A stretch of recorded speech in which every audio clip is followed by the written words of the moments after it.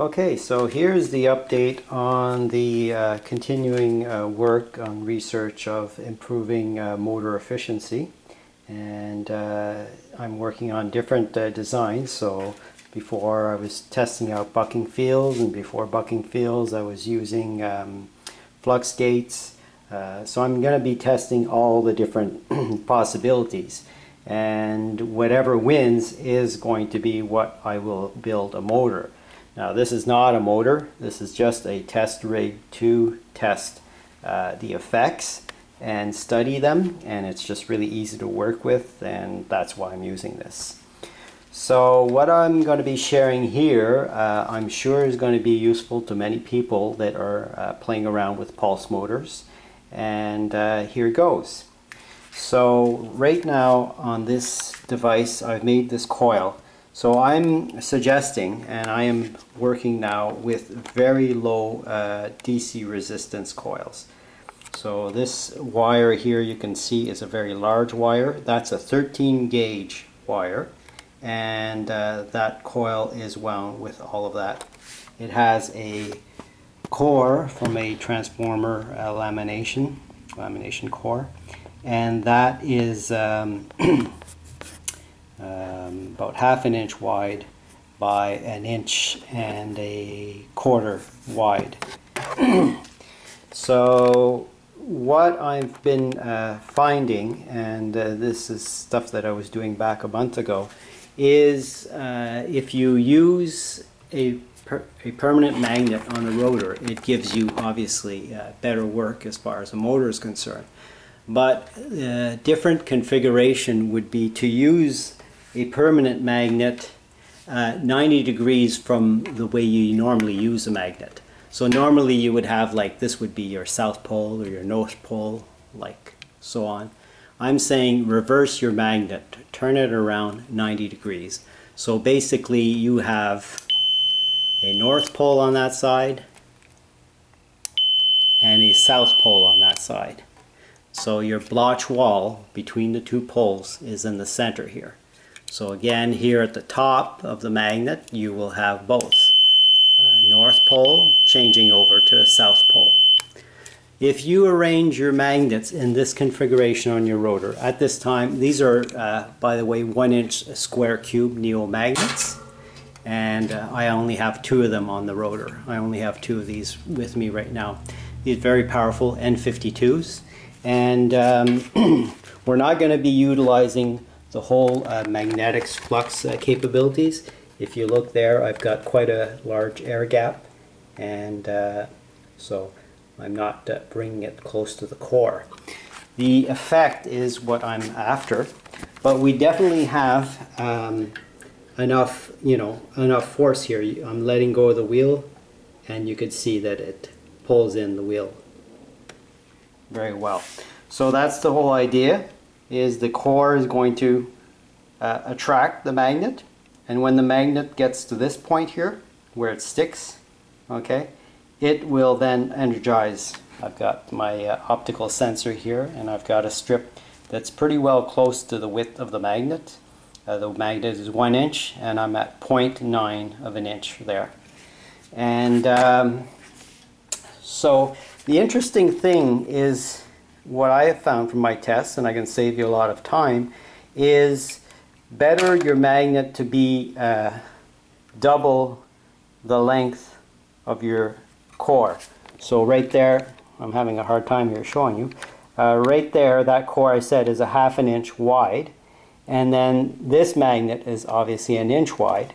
So I found that that's the better magnet to use from my test so far anyways. And because look, I can easily advance it from there to there. It doesn't require very much power, so it doesn't have as much of a sticky point. If I had a 1/2 inch magnet with that 1/2 inch coil, I wouldn't be able to move it like that with my finger. See, it bounces back and forth. Okay, so that's what I've found so far, and sharing that with you and letting you decide. But there you can see that I'm not doing that. That's the magnet just doing it on its own.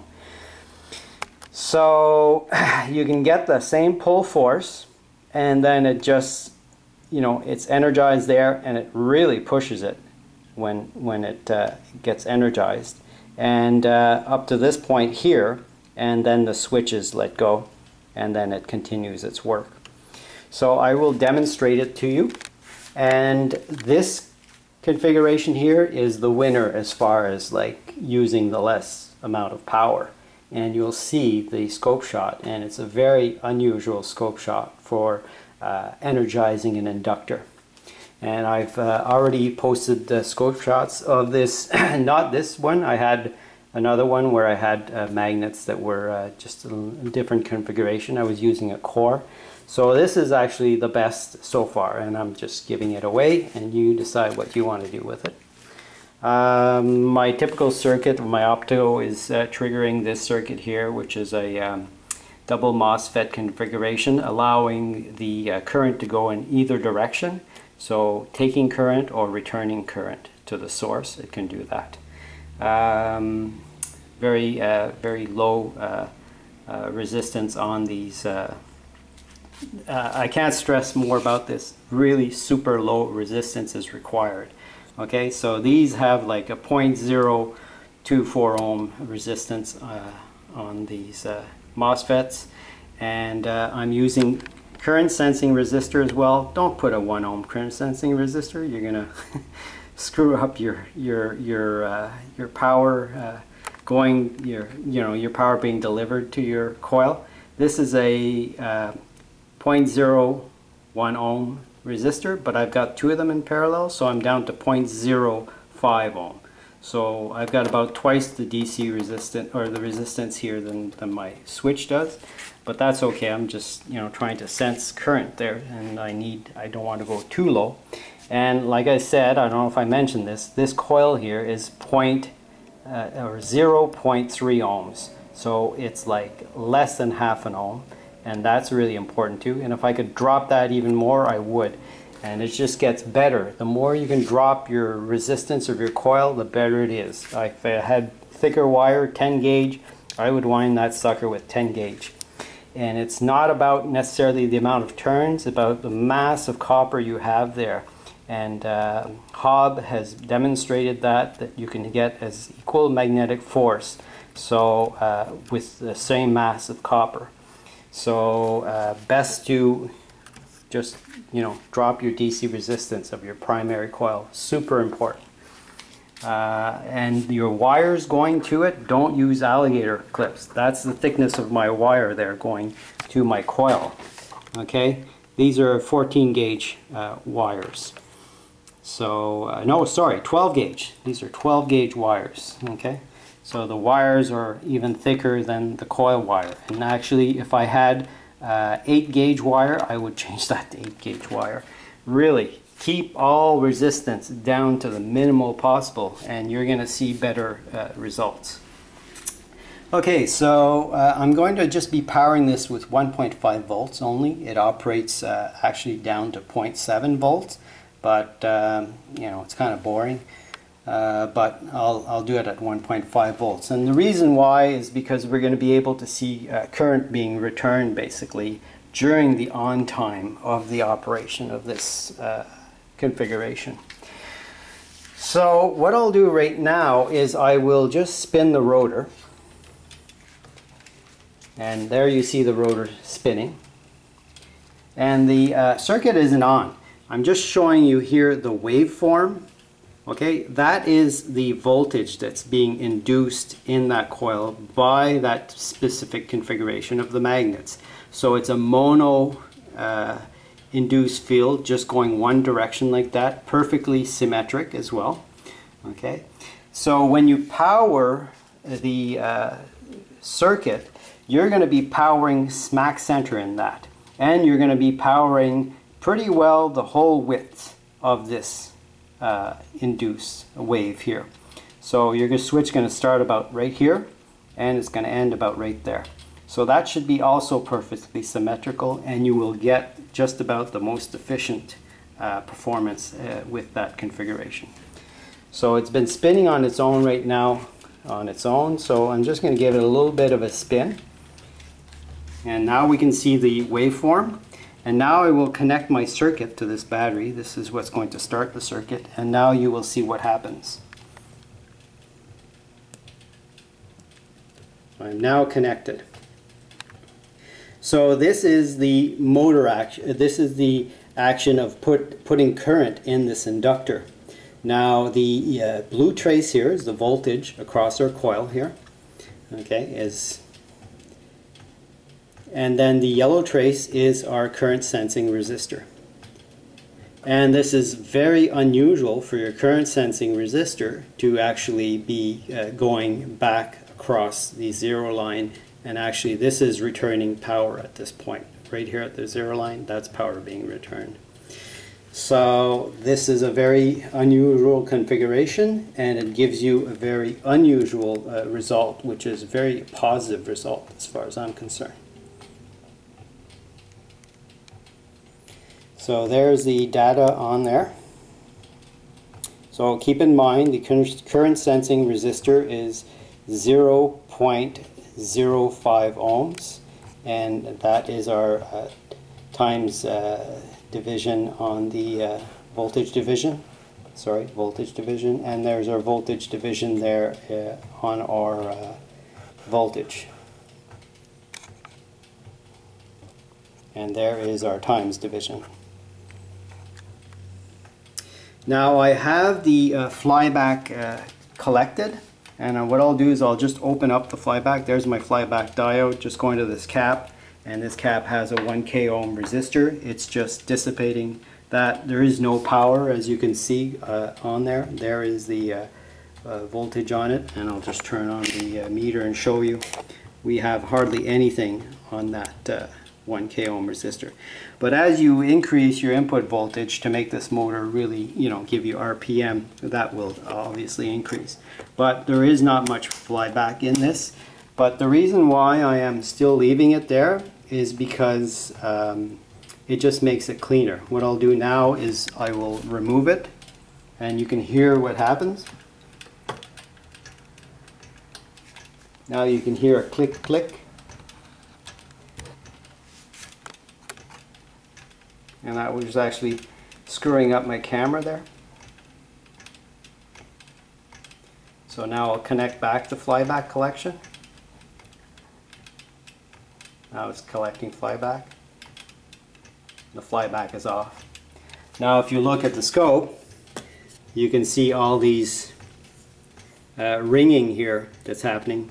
I'll actually expand on that and give you a better view. And move it back there. So there is the whole ring down of the flyback happening right there. So it's just making it cleaner to collect the flyback. So now I'll collect it. And now you see all that ring down is mostly gone. And now I'll change my time division back to where it was. I guess it was here. Now we can look at it like that too.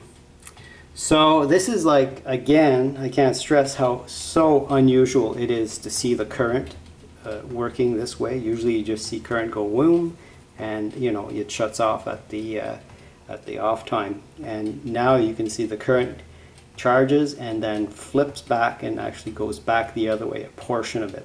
Now you're seeing a variation up and down. It's kind of interesting. It's a bit like a heartbeat. What I'll do now is I'll just disconnect the circuit, so the on switch, the switch of the current going into the coil won't be there. It'll just be the voltage across the coil that's induced by the permanent magnets from the rotor. And notice how tall that field is. You can see it here, right there. And all what we're doing, we're just adding that little corner there and that little corner there. And here I go, disconnect the circuit, the switch. See how high as well that field is? It's even higher than what I'm actually putting into it. So we are not adding very much energy. Here I'll connect it again. So it's lost a little bit of momentum when I disconnected it, but now it'll find its RPM. So anybody working with pulse circuits could put this, just flip your magnets around, and you're going to see some really interesting results. But like I say, I think it'd be better for your magnets to be magnetized in the other direction and having wide magnets, wider than your core. At least I think twice as wide as your core. That's not conclusive, but pretty close. So here I disconnect it again. See how high that waveform is? Now, the reason why there's variation is my magnets vary. So here you can see that pulsing. This one's stronger, this one's weaker, stronger, weaker. And that's why that when I have the current connected and going through the coil, you get this variation as well. It's kind of nice, I like it. It's a bit like a heartbeat, like I say. So that is the update on where I am studying at this time. And I think this is a winner, really. It's just so efficient. It's kind of crazy.